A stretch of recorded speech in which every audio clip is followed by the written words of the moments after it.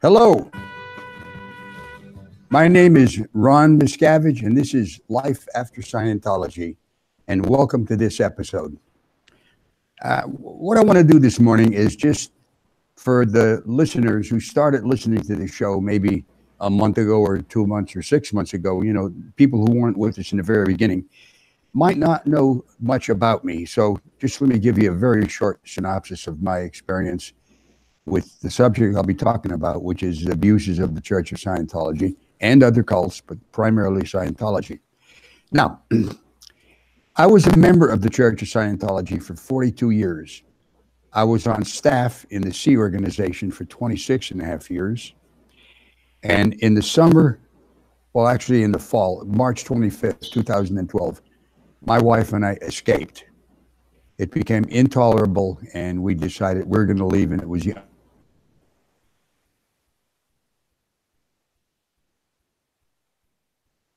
The following year, 2 private investigators were caught who had been following me, getting paid $10,000 a week by the Church of Scientology to report on my every doing. Prior to that, about 3 months after I left the church in 2012, my both daughters, Lori and Denise, their children, in other words, my grandchildren and all my great-grandchildren, were ordered to disconnect from me. In other words, I lost my family by being a member of the Church of Scientology and disagreeing with the way I was being treated and the way staff was being treated when I was in the Sea organization. I tried to get back in communication with my daughters, and it was made impossible by, well, they were so sold and brainwashed that they didn't want to have anything to do with me anymore. Now, whether that was only because of the church's order or because of their own private decision, I will maybe never know. But when that happened, I thought, I got to do something about this, because there are many people like myself who have lost their families and just they're at a standstill as to what to do. So that's why I started this podcast. This was started in February of earlier this year, and it's designed so that if you tried to leave, or you left, or you disagreed with the church and you lost your family, or you have a story of any abuse like that, you can call me or my manager and put in a bid to be on the show. And if you're on the show, you're allowed to tell your whole story without me editing it, without throwing you under the bus, showing you respect, and get this story out to, in any way we can, help people to come to their senses and realize if they get hooked up with this church, it's a one-way street to disaster and heartbreak. We have no sponsor. Nobody sponsors this. We do it on our own dime, and that's why we have a system called Patreon, where you can contribute to the ongoingness of this show by contributing $2, $5, $100 a month, whatever you'd like. Just go onto my website, therealronmiscavige.com, and you'll be able to become a Patreon, and that's how you can contribute and help with our endeavor to reform. Well, I don't know if we'll ever reform them. Hopefully we can get people, enough people, to realize that just don't go near it. That's your best defense against getting involved in something like I was, where I lost my family. So now, so much for that. I hope you feel a little briefed on who I am. And by the way, I did write a book in 2016, May 6th, it came out. It's called Ruthless. Here it is right here. I'm pointing to it with my finger. And on May 6th, 2016, it came out, and it was #1 on the New York Times bestseller list for nonfiction. This book tells the whole story in detail, what I just briefly mentioned to you over a few minutes. Okay? So we're getting some business out of the way here. Now, we have 2 new Patreons, and one is Jordan. I'm going to murder, I hope I don't murder this last name, Onek. And that was for $2. And Jordan, thank you very much. It's very much appreciated. And then also Marilyn Wilson, and that's for $5. Marilyn, thank you very much. And again, very much appreciated. Thank you. So now, in line with this, next week, we're going to have something a little bit different. What we're going to do is we'll send out a link to all the Patreons. So you'll get this link, and the first 10 who get hooked up or download it will be on the show with me, and we'll have 10 Patreons, and we'll have a private discussion with me and those 10 who are able to get on the show. And I look very much forward to speaking to you, and you'll be able to be on it for an hour with me and ask me questions, and we'll go back and forth on it. Okay? So I look forward to it. So that's what's up for next week. But for now, I have a guest, excuse me, a person I've known for decades. And this is a person who's walked the walk. This is not somebody who was a bystander and heard about it or read some book. This person was on staff for many years, worked herself up into one of the top technical persons in the Church of Scientology, worked right with L. Ron Hubbard. And right now, we're going to go over a few things regarding cults. But Karen's son, Alexander, was a part of the church, died needlessly, totally unnecessarily, whereas a common antibiotic could have saved his life. She lived through this in the church, in their benevolent evil, and I made a goddamn phrase for you, refused to even let her kiss her son goodbye. So that's a story that's been told on this program, but I wanted you to know that's the background of her. And we're going to go over various aspects of cults, Scientology, and also other cults. And you'll see they all have some common denominators, and that's what we're going to go into. So without any further words coming out of my mouth, I want to introduce Karen De La Courier. Good morning, Karen, and you're very much welcome to the show, honey. Hi, Ron. Welcome to the viewers watching. Thank you. Now, let's kick it off with this. And I have some bullet points here. And let's take these up and just go over them with each other. Number one of the most predominant or the strongest holds or traits that a cult will have on you is you have absolute adherence to a guru. And in the case of Scientology, it was L. Ron Hubbard, who was the founder of Scientology. And then, of course, when he died, David Miscavige took over, and he is the guru now. Expand on this a little, Karen. You know, the absolute power of the top of the food chain occurs in a cult. I was raised in Church of England, an offshoot of the Roman Catholic Church. Now, the services have rituals and Bible lessons and stuff, but there's no authoritative dictator. Just before we started, you mentioned Muriel Dufresne. Yeah.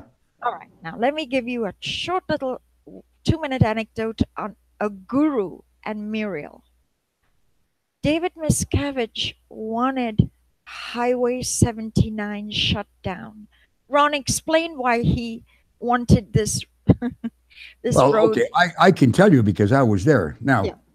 the base in Hammett, California, or San Jacinto, either way, it's right there in that area. There is a road that runs between the property because the property of the international base lies north of the road and south of the road. So when you're driving along the highway, you're on a road that's separating the base into the south and the north side. On the north side is a music studio, and that music studio was built, and a precaution was made so as not to get the vibrations from the road into the studio by putting the recording room itself on huge rubber hockey pucks so they take up the vibrations.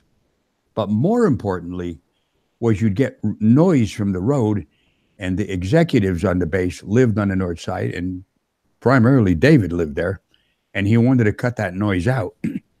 So that was an ongoing issue for many years with the port captain, which is the public relations person at that gold base to get the county to shut the road down and make it a private road so that only we could use it, and other people would have to go a different way to get into the town of San Jacinto, coming off of Route 60 or Route 10. So that was the whole reason behind it, that you wouldn't get noise on the upper side, so the executives wouldn't be bothered by the noise. Okay, now I'm going to elongate this little anecdote. First of all, aside from the noise, back in the day, people would escape. They would run onto Highway 79 and hail down a passing car, and it was freedom. One of the main pieces of evidence of how they have a tunnel. You go from you're not allowed, you're not allowed to step on Highway 79 because you could flee. This is a horror. This in base is a place of atrocities, and people. Ron and Becky escaped. Ron, you escaped. That's right. We'll get into escape stories, but the noise, yes. Also, ability to get on that. Uh, the wonderful story of David Miscavige's personal secretary, Tanya Castle. She jumped the fence. Stefan was on Highway 79. Boom! Escape. So escape was a big feature as well. But let me tell you, Ron, you jogged my memory on Muriel. We chatted before the thing. David Miscavige is the guru, the dictator. He can call whether you sleep, whether you eat, whether you're in isolation.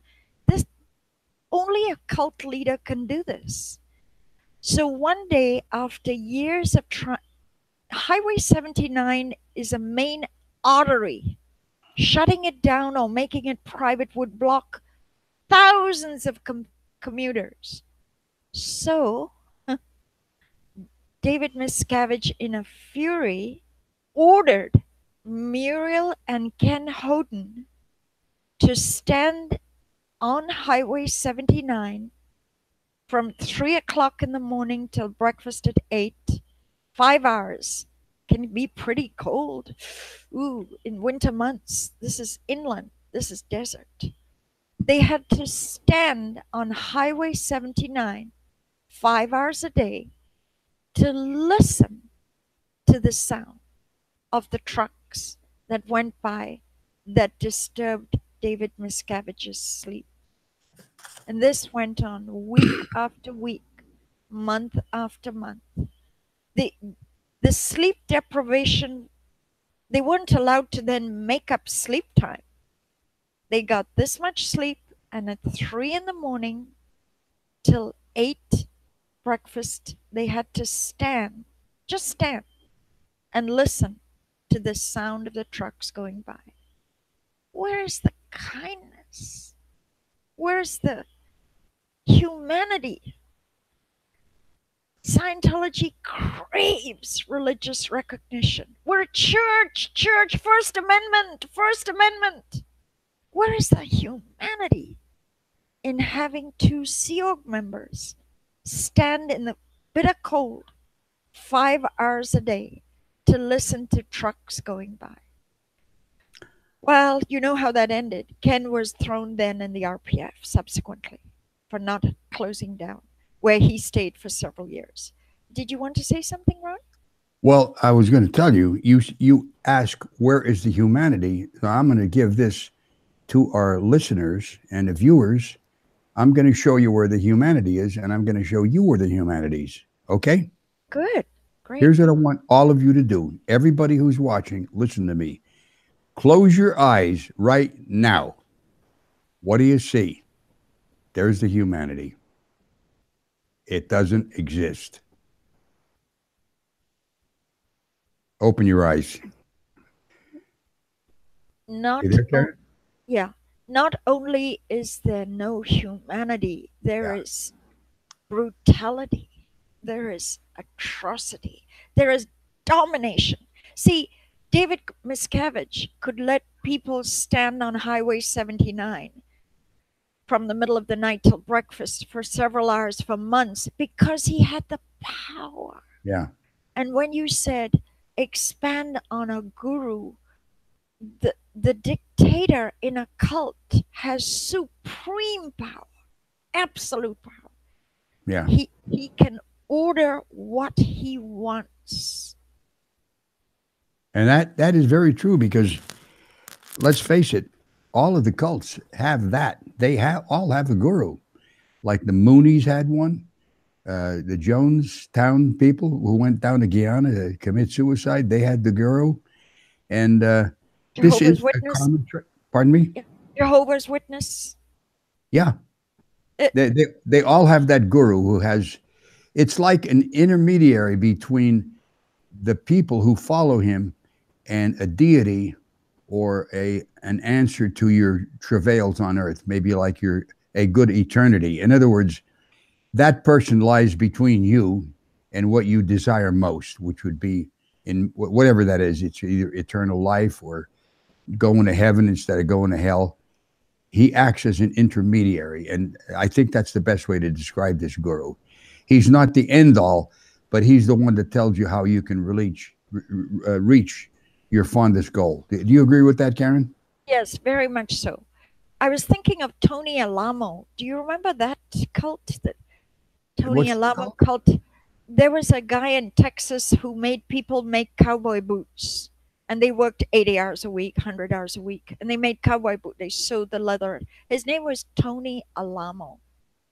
I didn't And know that was a cult oh, yeah, very much a cult. because I've Very, heard of those boots.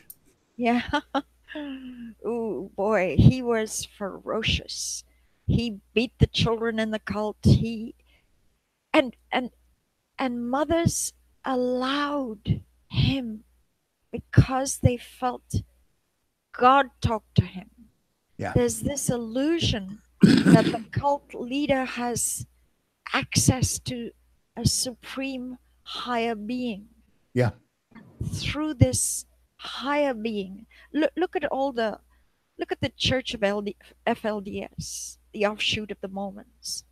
They literally believe that pedophile that is in jail now was the was in touch with God, yeah. that God was giving him orders.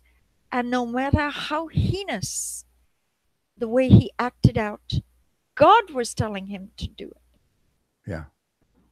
So all critical thinking is lost. Once you believe, talk about fake news, once you believe the fakeness of a brutal leader. One other thing, Ron, tell me if you agree with me. It seems like the most vicious, the most physically able to just completely dominate seems to bubble up and rise to be the leader. You I know, take it out of your voice, religion. Take it listen, out of religion. Karen, Yeah. you're going to have to turn your voice up on your end because I'm having a very hard time hearing you, honey. Oh, So okay. unless Sure Sean, thing. you can do it here. Wait, Sure my thing. producer says he can do it. Just say something. I just turned up. Is that better? Or That's perfect. Yeah. Okay. okay. Now, give me that question again because I only got part of it. Ron, I was saying that let's take it out of religion for 1 second. Isn't it true that the most frightening, the most vicious, the most uh, physically able to just assault and kill inevitably rises to the top? Look at Hitler, Mussolini, uh, Saddam Hussein, or Gaddafi, or if you give me any current leader, the one who's able to kill or be physically violent seems to rise up to be top dog. No, that is true, but there's another aspect of this that maybe you haven't thought about. They received the most publicity. What Mm, they do is more broadly known than if you get somebody who's a good person who leads a country or a group through a period of prosperity. You hardly hear about that at all. yeah, You see that? yeah, I yeah. mean, that's a fact. Now, listen, Lord Acton, and I brought up his name many times in this program, said power tends to corrupt, absolute power corrupts, absolutely. And powerful men, and I'm paraphrasing this last one, are almost always bad men. He said this in the 1800s. Mm. And boy, if that isn't a true statement, that's observably true. I don't know of any, because you look at any of these guys, once they get that power, they use it in a bad way. Do you see that? I do, but all right, let's discuss this. Um, you've got to have some evil in your soul, and then the power. Winston Churchill had supreme power. He didn't commit evil, but Al Capone, who whacked 78 people, he rose to the top in Chicago because he was willing to whack you if you looked at him the wrong way. Yeah. So it wasn't he then became the mobster of Chicago, but it wasn't just that power floats you into being an evil being. No. You've got to have that evil in your soul. There have Listen. been very good statesmen that had a lot of power, but they weren't evil. No, I agree with you, because look at, if you were to plant an oak tree acorn in the ground and water it, you're not going to get a pine tree. Right. So what you nourish and encourage is what you're going to get. Yeah. And inherent in these people is, within their own DNA, Yeah. that evil purpose to rule it over people and crush them and use them to their own advantage. I do agree. Maybe I should have said that as part of it, but this is something that happens, and you might not be able to spot it, just like you wouldn't be able to spot it in a lion cub. That lion cub, when it gets to be an adult, could just chew your head off and don't even care that he did it. There's no conscience there, and you don't see it as the little budding sapling of a tree. But soon enough, you're going to see, hey, wait a minute, I'm getting an oak tree. Well, that was built into that person to begin with. So we don't have a disagreement. I just failed to mention that. Yeah. Sorry. No. I get you completely. Yeah. And once you get the power and you already have malevolence, if you have a virulent personality, boy, that power. And Okay. it's so disheartening in it's so disheartening. Like, we're talking about cults, just the dominance to shrink you into a dot, to Yeah. just crush you. Scientology crushes the soul. It's those 6 months I had it in base. God Almighty, it it was soul destroying. Day by day Oh by yeah. day, I Oh was yeah. shrunken. You're made to believe that you have no talent. Any of your abilities are nothing. Anything you do is worthless, and everything you do is to destroy the leader, the guru, and you have to make up the damage. And you'll spend your lifetime doing it and never get out of the condition where he says that you're in, where you're worthless and everything he does is good and everything you do is bad. Okay, we got the top of the totem pole now. Okay, Yes. but let's look at how this is used as an example. In Scientology, there's an abuse of relationships. Like, divorces are encouraged, abortions are ordered. If you're in, let's say, the Religious Technology Center, and you fall in love with the person who's in a lower caste org, you cannot have a relationship or get married to them. Why don't you get into that a little bit, because you were part of that? Well, I mean, yours, with Heber, do you remember? Of yeah, course you remember. I was stupid, but yeah. Your son, David Miscavige, the leader and supreme dictator of the Church of Scientology, ordered Mark Headley did a compilation of 184 couples that were ordered to divorce by David Miscavige. The compilation of this list is all over the internet. If you Google David Miscavige ordered divorces, boom, you get the list. wow. So there's an example of, and they complied. Warren McShane, the legal guy there, he divorced his wife of 20 years. Boom! David Miscavige ordered it, gone. Yeah. Guillaume Lecerf, permanent executive ED int executive director. He was ordered to divorce Vanessa. Boom! Not only did he do it, she was kicked off the base. Yep. So let's look at what is going on here. This is a love only me church. Church, cult, cult, cult. Love only me. You are not to love a wife or your child or any family member more than your devotion to the cult of Scientology. Isn't that what it amounts to? Yep. You're You right. have to be loyal. You snitch.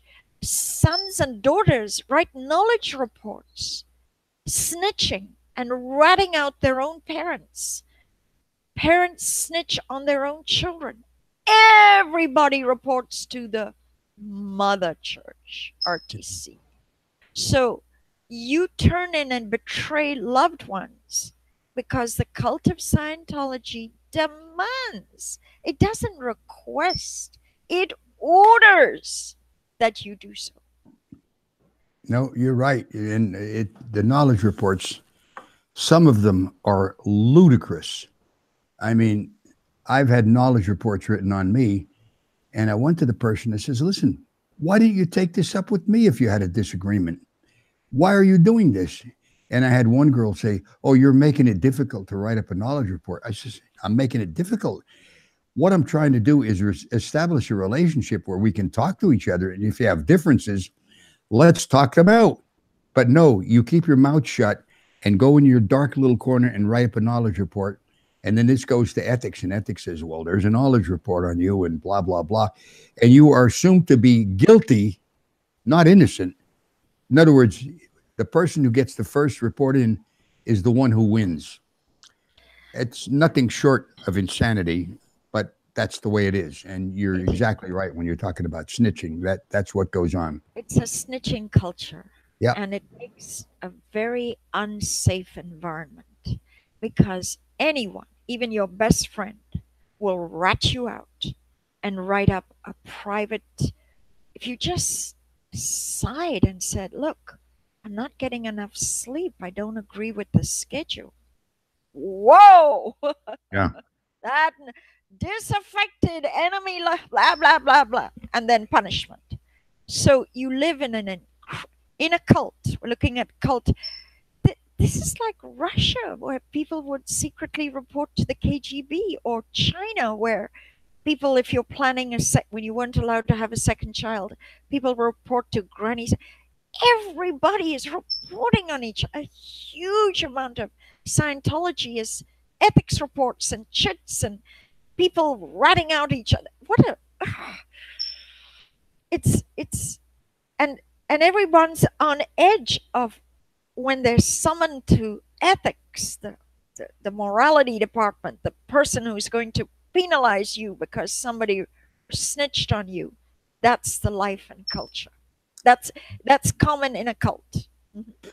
Well, that is true. And I don't think it only happens in Scientology, but I think the formality of it on how to write a knowledge report is pretty unique to the church. But other cults have the same procedure as this. You see what I'm saying? Yeah.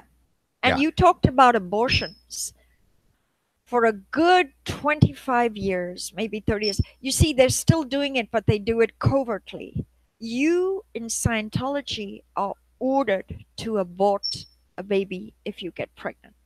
Yeah. In fact, Riverside Planned Parenthood had such a stream of women, just busloads of them, that they who engage in abortions, Planned Parenthood is there to assist a woman who doesn't want a child. Right. But even they got suspicious with just the sheer quantity, and they all had the same story, which made Planned Parenthood very suspicious. The same story, no matter how many children they previously had, no matter how young they were, no matter how much they loved their husband, they all wanted, bam. It was a monolithic response. And anyway, who that started with Hubbard. And the reason abortions were ordered was there was no gynecologist, obstetrician, no baby kind of doctor on Yeah. the Apollo. And if we were on the high seas and baby presented itself breech or needed a C-section, what would you do? What would you do? You could Yeah. be 3 days away from a port. So if a person got pregnant on the Apollo, their option was to have the baby, but they would be reassigned to what was called CLO, a FOLO, or a, a different land-based Scientology outfit. So the divorce was not forced on the Apollo. You could choose to leave and start a family on a base. Yeah. But the initial thing was, now they're not on the high seas now.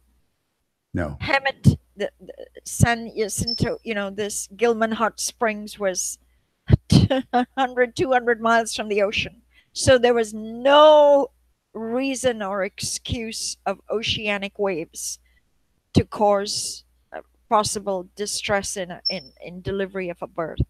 Yeah.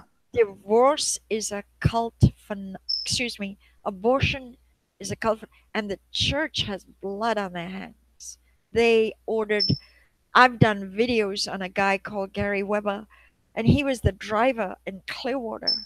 And twice a week, 2 busloads, twice a week, the bus was completely full of young girls in their 20s being sent to Planned Parenthood. And this was coerced abortion. I'm not getting into the abortion argument of, well, okay, there's a difference between enforced, coerced abortion because the guru orders it. That's Yeah. different than a woman choosing Planned Parenthood. That is a mouthful, and that does make the difference right there. But that then leads back again to the guru at the top of the totem pole. Yes. Yes. All of this is ordered down and complied with.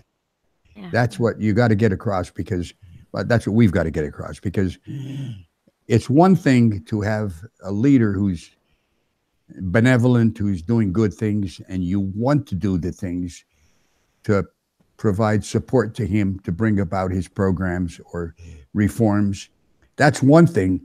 And it's another thing to listen to somebody out of fear of some type of retribution where maybe you'd be kicked out or Yeah. ostracized by the group or lose your family. Those are two different animals right there. And we're Yeah. talking about the one where the guru has the ultimate say over your freedom or your enslavement in his mind or your mind, or you losing your eternity, which, if you come right down to it, is complete bullshit. Nobody is going to say to you, okay, where's your pass to go into life forever in eternity? This, come on, get real, but your mind can be altered to believe things like this. Okay, so that's the abuse of relationships. And then there's another point here, and I think we should take it up, Karen, and that's this us versus them mentality. Ron, is it okay if we just do a little more on love, romance, sex, Of course, yeah. children? Just a little bit more. Yeah, I mean, look, we're Um, not following a goddamn script, so we can do anything with it. yeah, right. I was watching a show on the Himalayas, those high mountains in the northern India, and there's a spider that survives practically at Mount Everest level. This spider is called a Himalayan spider, and in that brutal, freezing 365 days a year, he lives there, but he's top of his food chain. He doesn't have anyone gobbling him up.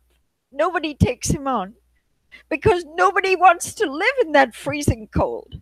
So he is top of his food chain. And I was looking at this spider. He has 8 eyes. So three, he's like an alien. And he lives there. And I was thinking, wow, top of the food chain, the guru, nobody takes you on. No. Nobody will annihilate you. Why? You are the top of the food chain. You've already arrived. Now, there are such thing as coups and purges and all that. So he's top of the food chain. By the way, the Himalayan spider, when he gets hungry, gobbles up his own wife or female. He just eats it for food. Wow. So I was watching all this. Shelley, it isn't just that David Miscavige lost his father and daughter in law, you, Becky, his brother Ronnie fled. He he ordered his wife in a kind of exile. And to me, he was almost copycatting L. Ron Hubbard, because that's what Hubbard did with Mary Sue. Wow. Mary Sue was in exile. She was she was completely blamed. The finger was pointing for those 1977 raids. And once she did jail time as a felon, she was an outcast. Mm. And she lived there till she died of cancer of the breast. After all this knots auditing by Neville Potter day after day after day for 20 years, 30 years, she got cancer like any other human being and she died. Wow. That was the wife of the founder, Mary Sue Hubbard. Now we have Shelley. It's been 10 years. You knew Shelley. You were Shelley's father Of in course. law. Of course I do. I mean, I had many conversations with Shelley Do you have as her something you can share about Shelley? father-in-law. Well, not really. I can tell you this. As much as I would enjoy, and I actually enjoyed talking to her. She was nice to me, but I never quite had the father-in-law's relationship with her like you would, let's say, outside of the cult. Yeah, Yeah, do you see what I'm saying? yeah, yeah. There was That's always Shelley. that distance kept there that I was a staff member, and most Mm, of our conversations were how to behave properly or maybe better than the average person in the Sea organization because I was David's father. And some people think, well, you must have had it cushy because you were his father. That's you're dreaming. If anything, it was harder because I was held to a higher standard that I had to upkeep because of him being on yeah, top of the food chain there. yeah. But with Shelley, yeah, she was a nice soul, but So, our yeah, conversations didn't get into a personal, very much of a personal thing as to me being her father-in-law. It was always on that level of the third dynamic. In other words, the group and how I should act. yeah, yeah. That's a socialist. The group, the government, the group is Yeah. everything, and you're nothing. You're a dot. You're just a worker bee. Shelley, I have some compassion for because she arrived as a kid on the Apollo, 12, 13 years old. And can you imagine your entire life, all your study, you have never experienced any other life than Hubbard's doctrines, 2.5 hours a day study time, Yeah. and living in a cult. There's Shelley, who's lived in a cult morning, noon, and night since she was 11 years old. And now David Miscavige exiles her to some mountainous where they keep. See, this is good. You're talking about cults. It's a doomsday cult. Scientology believes there will be a nuclear holocaust. Right. So every word Hubbard has said is in titanium plates buried in the mountain. Now, why are they doing this? They believe that a tremendous nuclear holocaust is going to end it all. Is that not a doomsday cult? No kidding. And when you open up these vaults, you're going to find vital information like if you want to clean a car window, use newspaper. I mean, things like that. Very helpful. and they have extorted huge sums of money from their flock to Yep. put all this on titanium plates. You know, Yep. if there's a Ron, let's examine this. If there's a nuclear holocaust and people just want water to drink and shelter, they're going to go in and study theory on on titanium plates. That's what they that's what they're going to do after the earth has been made into a billiard ball. You're missing a big point here. As brilliant as you are, Karen, and I can tell you what it is. It's not the clear thought of how they would do this, but it's how good it sounds. Just imagine titanium plates sealed in nitrogen containers. That sounds fantastic. That sounds fantastic. Whether it's true or not, it has nothing to do with reality, but that's what sounds good and that's what sells it. And that's where you get people throwing tens of and hundreds of thousands of dollars into the preservation of this technology. But you're right. You want a drink of water. You want something to eat. God damn it. What are you going to do with these titanium? Do you have a DVD player or a CD player? Do you see what I'm saying? Well, of course you do. Well, you build infrastructure. You have no infrastructure. You're certainly not going to study what somebody put on titanium plate. Anyway, neither here nor there.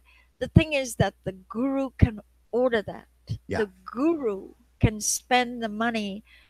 The cult of Scientology has no financial transparency at all. Millions are raised. Where does the money go? There's something called Charity Guide where many nonprofits absolutely display accounting of where the money went. David Miscavige can sign any check. Look how he paid private investigators to stalk and follow you. $10,000 a week. Yeah. But he doesn't need permission. He can No. write a check, and that's another quality of a cult. The guru has total, utter financial control You're with right. no transparency. He doesn't have to show anything. He doesn't never has to produce any evidence. And all these people that give millions, they never ask, how is my money being spent? Yeah. Isn't it Well, natural you, to you, want you to got to know? give them you got to give them credit for this. This is one of the most clever scams ever, maybe in the history of this planet. I mean, it's brilliant. The nefarious forms they take on in order to pull this off. I mean, look at the IAS. It was started for a totally different reason that it has today. Oh It boy. was used to hide money offshore, Yes. and now The IAS. it's What a supposedly scam. What money a to scam. use in case we have a war with somebody. Yeah, it's bullshit. Come on. The IAS, International Association of Scientologists, the ultimate scam. They've Yeah. got some nebulous promises of we'll make a better world. We'll make a better world for your grandchildren, for your great grandchildren. This is all totally utter nonsense. The IAS has been around since the 1980s. The world is not safer. There are more IUD bombers, there's ISIS, there's terrorist groups, the world is certainly not safer because of the IAS. Nope. The IAS is a money extortion racket. Yeah. Racket. Absolute racket. Your money goes into it like the ad on the Roach Motel. You can get in, but you can't get out. That money is one way in, and they talk about giving grants for various things, like the volunteer ministers. The volunteer ministers pay their own way. They don't even get a grant, yet the church continually collects money for that, for the volunteer ministers to say they're going to give these grants out. They don't do it. The IES is the same way. It's the same modus operandi. And who determines it to be that way?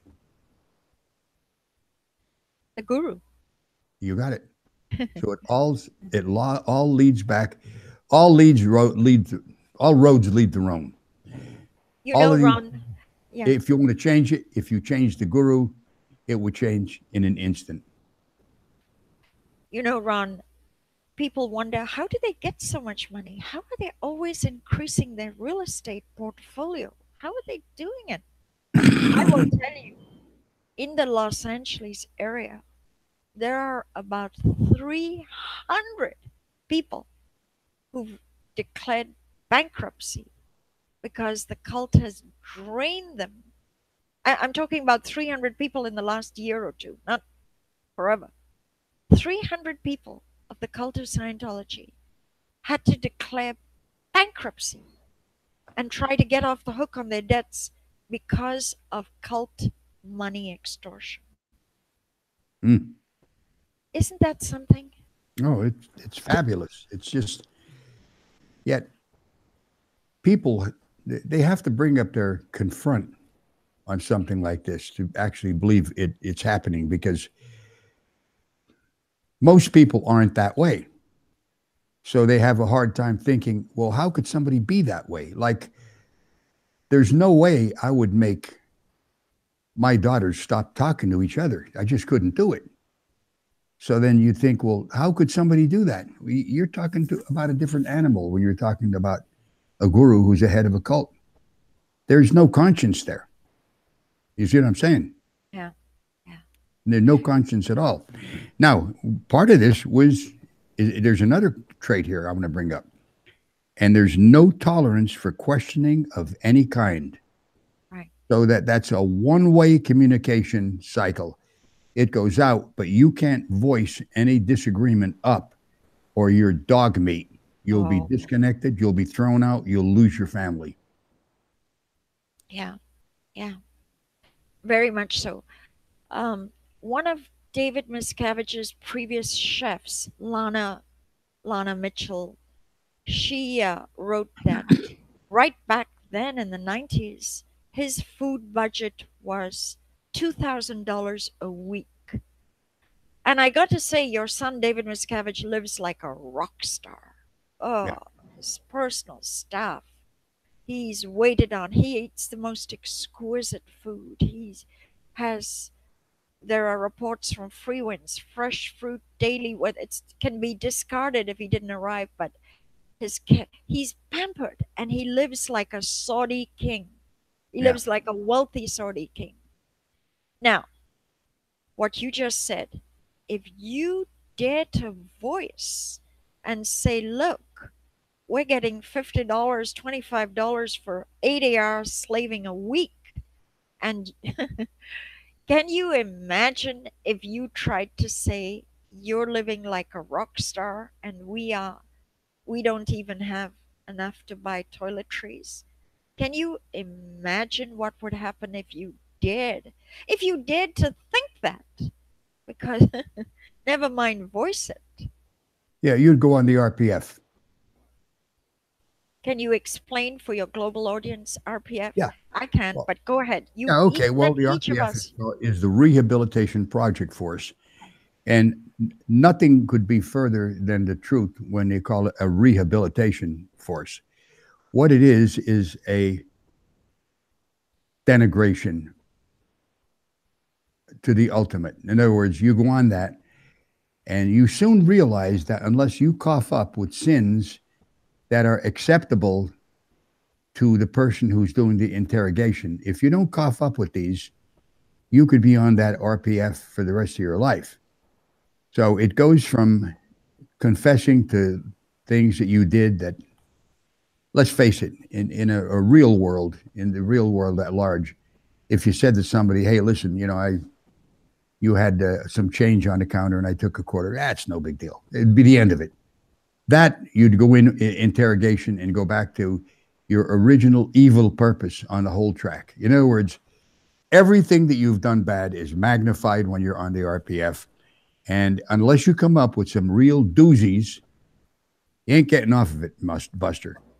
So a person will, after a while, start making up things that he feels will get him off this. And I'm not making this up. I've had people who were on the RPF tell me this. So that is a way to break a person. In other words, start molding his mind totally in the direction that you want it to be. Accept everything the guru says. Don't question it. Accept the personal abuse of. Uh, if you ever spoke out badly enough, you'd be kicked out of the church, and your whole family would be disconnected from you, just like I did, just by my mere escaping. When I escaped, I had no intention of going to the media. I was just going to go out and get a job and live my life in better circumstances than I was being exposed to right there. They made me an enemy. Yeah. They made me, they took my family away from me. Now, listen, I'm talking about two daughters, all my grandchildren, and my great grandchildren, children who I've never met them. Yeah, Jenna and her two lovely children, uh, Winnie and Archie, and of course my son Ronnie. I still am in communication with them. But the rest of my relations, they're gone. Yeah. And this was my punishment for speaking out. Yet I wasn't going to do anything. Yeah. That is what led me to write this book. And that is what led me to have this program where Okay. people come on and voice their concerns about uh, a ruthless, suppressive group like this existing, and nobody in the government having the balls to Yeah. say, "Hey, hang on a second, you're not a goddamn church. Yeah. Your tax exemption is done." Nobody, not one politician. Let me just say that Yeah. it doesn't speak a lot for the people who were in the government. And now I there's a think lot of it's good guys. There's a lot of fine people, but not for one person to think, "Hey, wait a minute, this show." Ronnie. I want to tell you something. Yeah. The government is listening. The government is watching. Well, I hope I'm they not going are. to say I hope they anymore, are, because but if you have any balls, how about giving us a hand down here in the trenches? Because that's what we are. You yeah, got a Marine veteran coming on and has his own podcast on his own dime. He's doing it and trying to help people to be aware. Don't get involved. If you can help, thank you from the bottom of my heart. And I'll tell you what, the biggest help you could be is get them to lose their tax exemption, knock off this disconnection from families. Everybody start talking to each other, and you do a wonderful thing for a lot of people. There's my pitch to the government if you're listening. And not listening, I just said it to myself and my listeners. Who are listening, I appreciate it very much. I appreciate it from the bottom of my heart, because if you're going to get more people to subscribe to this and get enlightened, that's what I want more than anything. Look, I'm a musician. I still play music. Truthfully, I enjoy this more than anything I do, because I think I'm doing something that's beneficial to a lot of people. And I hope I'm not pipe dreaming on that. I hope this is what's happening. And guests like Karen, wonderful. Go on, well, Karen. I first of all, I thought of seven more bullet points on a cult.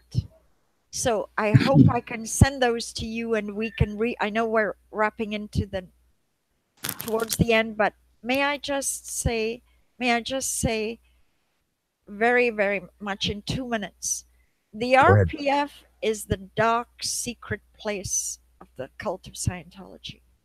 You're not allowed to ever walk, you have to run. You eat Oliver Twist slop, cold leftovers. You're sleep deprived, you get 1 hour less sleep than if you weren't in the RPF. You're cut off from civilization. You're cut off from the outside world. You're not allowed to even talk to anyone outside the RPF. If your husband or wife goes into the RPF, that's it. No relationship. You can't even talk, leave alone meet. So it's an isolation prison camp. But worse than that, it's a thought reform. You are there to actually have realizations that management is all good and wonderful.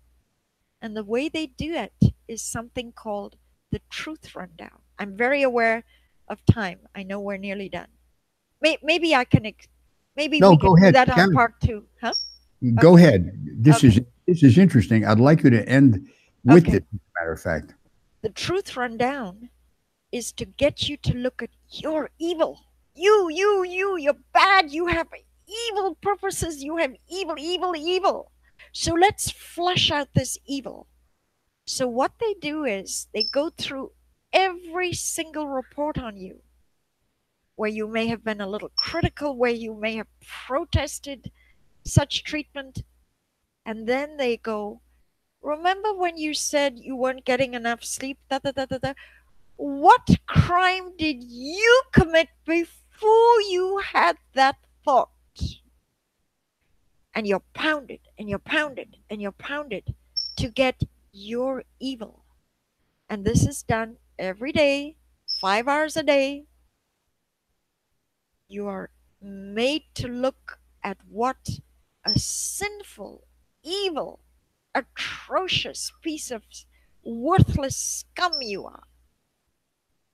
And after you've had this 5 hours a day, month after month, you suddenly go, oh, I'm the evil one.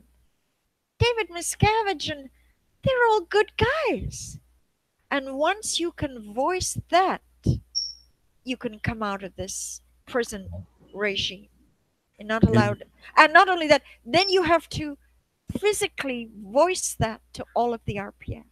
You have to not only say it in your confessional, you have to announce to the world how deluded you were, how crazy you were to be critical of this wonderful thing called Scientology. All right, I know it's time, but I got 7 more bullet points. Can I send them to you? Yeah, send them, but let's have another show because we're kind of running out of time right now. But I got to tell you, Karen, that I think this is going to help a lot of people. I hope it does, because these are points that if you have in mind and you start getting involved, not only in the Church of Scientology, but any particular type of movement or maybe a meeting you'd have with somebody who starts talking this way, examine what are the statistics of this person. What do they actually produce in life? Are they talking about, like in Scientology, that you will achieve exterior with full perception? Go and talk to some people who supposedly have reached that level and see if they have. And if they tap dance around or try to avoid it, then you know that that's a lie. As a matter of fact, I was involved in the church for 42 years. I never met one person who achieved that. I have my producer catching my eye, so stay with this, Karen. Go on, Sean. We just have one super chat from Alice Lynch. She said, just wanted to send my love to Karen, Jawdeck, and MM. So that was $2 for you. Just saying she loves you guys. So. And what's your name? Alice Lynch. Allison. Yeah. Not Alice Lynn. Alice Lynch. Alice Lynch. Okay. Yeah, your honorary. I got these headphones on and I can hardly hear you. Alice Lynch, thank you very much. And this is coming to the end of it. So just let me mention Patreon again, because it is the thing that gives us our independence. We don't have a sponsor. So I have nobody telling me what I can or cannot say or who I can have on or can't have on. And originally I started the program because I was on 2020 when my book first came out, because it was a #1. Well, actually, maybe that helped become a #1. Sorry. I was interviewed for over 8 hours, and maybe I had 18 minutes on the show. So if you come on this show with your story, you will be allowed to tell your story. And if we can't get it all done in one program, I'll have you back to make sure you get your story told. I'm not going to treat you like a dog or denigrate you. I'll treat you with respect. And you have an opportunity to air your fight that took place with the Church of Scientology. So that's an open invitation of anybody out there who has a story to tell. Meanwhile, what helps, though, is those of you who have become Patreons, because instantly you turn from one who spectates or watches it into a participant. And I can tell you this, you'll feel better because you know you're doing some good toward furthering the cause that we have, which is to hopefully get the church's tax exemption taken away. But meanwhile, anybody who watches this is going to get enlightened, and they wouldn't go into a church and join it. Okay, I'm out of words for right now. This is a great program, though, Karen. I appreciate your input. And look, we're going to get you back, and we have this escape story that we didn't even get into. But I don't want to get into it because we don't have enough time to do it justice. Yeah. To me, the story we were going to tell you, I won't even tell you the person's name. It'll be up in the next show. How about that? Yeah. Is That's a good one. horrible. It's beyond your imagination Yeah. what happened to this individual. Yeah. That you don't want to miss. So watch our announcements that Sean puts out as to when you're going to be on or who's going to be on the next show. Meanwhile, Karen, thank you very much for coming on. Bye, Ron. Bye, Sean. I appreciate it, honey. And for all of you who are out there watching me, I am Ron Miscavige. This is Life After Scientology. See you on the next episode.